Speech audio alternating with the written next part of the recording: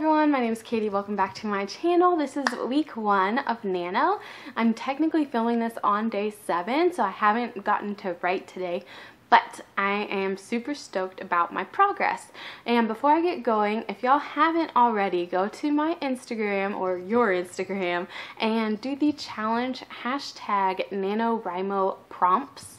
And I put together a whole monthly thing for you guys, and I would love to see your answers to those questions. So far we've talked about our story and our pro tag and tag, our favorite lines and our word count, and we're gonna just keep going with some fun stuff for the rest of the month. So I would love if you tagged me so I could see your answers. Also, if you caught my live stream about the creative flow of Preptober, I was making my list of Taylor Swift songs that I want to make as my chapter headings for this book that I was jokingly calling A Summer of Flings and Flames. And I was trying to go through her songs and was like, what would be a good title for this?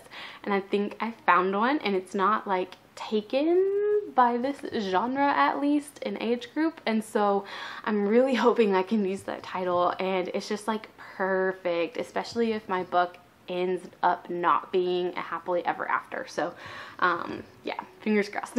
Okay, so this was the first week of Nano. I was able to write every day, hallelujah, and it was usually between 1,000 or just under, and then just a little bit over 3,000 words.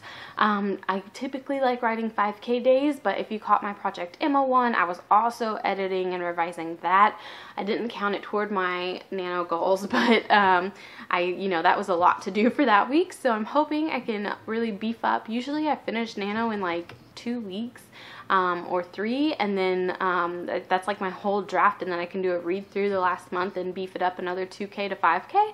I'm hoping to do that again, but we'll see. I have off the entire week of Thanksgiving, so I'm super stoked about that. So if you saw my Instagram, I tried to plot out 24 chapters, which is just a joke to Katie, because my Act 1 and Act 4 Act 3 are always like shorter. They're like 4 chapters maybe, and so I had like 6, and then even just from what I was writing in chapter 1, it already had changed my whole progression of my outline, and so everything was off, but I loved what I was putting in, and I was just kind of combining things and pushing things, and like it was working out, and I really loved what I was putting in there.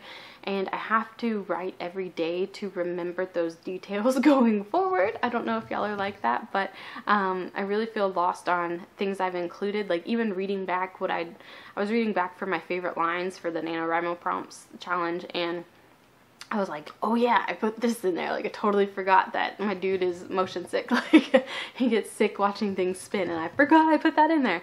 And so it's things like that. Like I really just need to write down after I write things like that. But currently I'm in chapter 4. And this is when the inciting incident is going to be happening, and then chapter 5 is kind of her debate beat, and I have a lot to pack in there.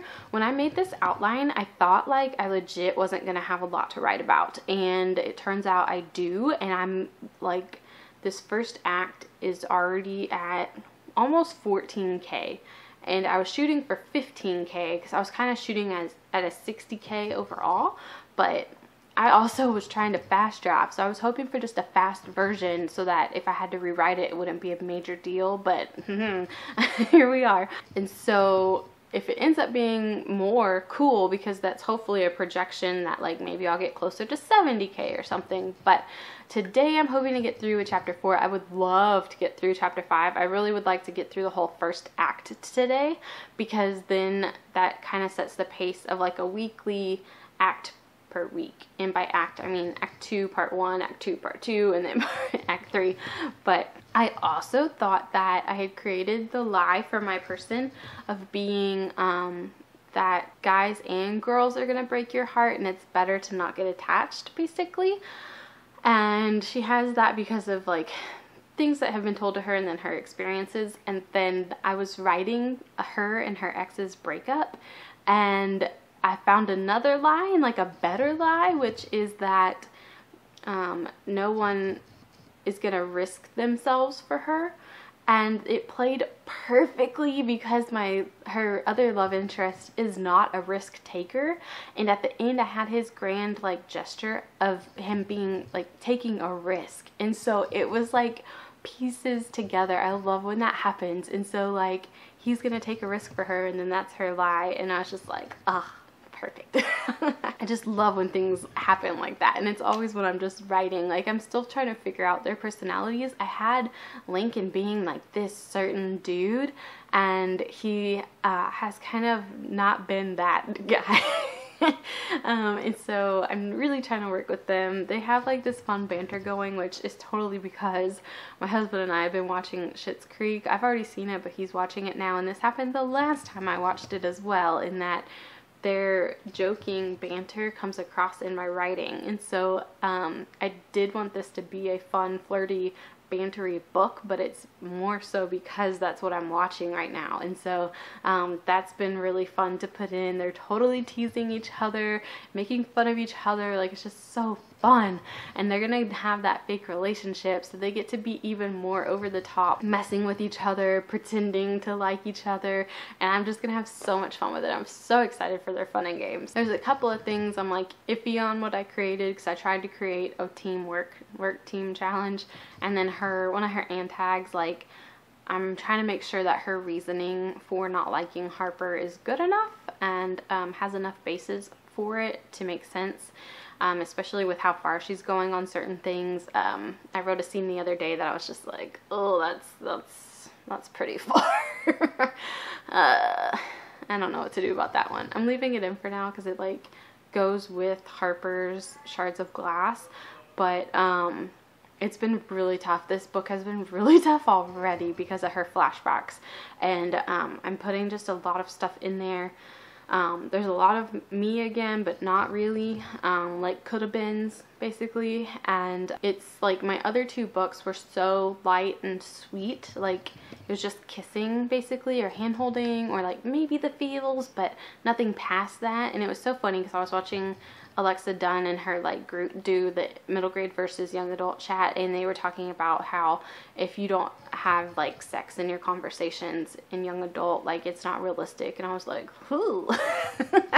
Like when I was in high school, like I heard about it, but I never, like I wasn't dating anyone to talk about it, and so I didn't put it in goals or Project Emma, and it doesn't really fit there, especially for the time frame and for like the together and breakup. Like it's just not there, and so I'm not gonna like force it in there. If my agent says something, like cool, but with a summer of flings and flames, it like that is part of her story. And so I think it's like a perfect segue, if my agent lets me do this, to come out with goals and then Project Emma and then this book and then it would like segue into adult, because it's already kind of that content, not showing anything but just kind of talking about it and flashbacks of stuff, and just having that already there, and then going into adult, like it'd be the perfect setup for a reader to just keep reading through that.